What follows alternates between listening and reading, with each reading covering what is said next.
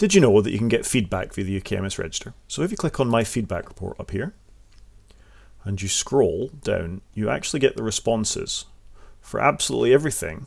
Your EDSS score, your MSIS score, since you've been entering them, as long as you've been on the register. So you may only see one spot, or you may see multiple ones as we're demonstrating here, but you're able to see everything and how things have been changing over time.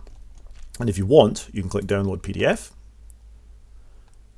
We're going to allow that, and I can see your MS report here. I'll open that up, and that creates a nice PDF just to bring it into view that you can download, and you can see exactly the same information we were just looking at, but as a nice handy PDF that you can email or show on an iPad for your neurologist.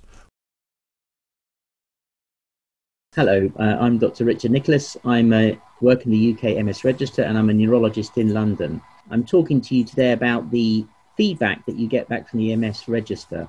The information contained with this is really useful to you and also to neurologists, and we think it's really helpful if you be able to download this data, show it to neurologists. It gives us data both on your MS, relapses, but also gives us the long-term outcomes that you've been filling out over some years. This enables us to track your illness and work out how best we might be able to treat you for the future.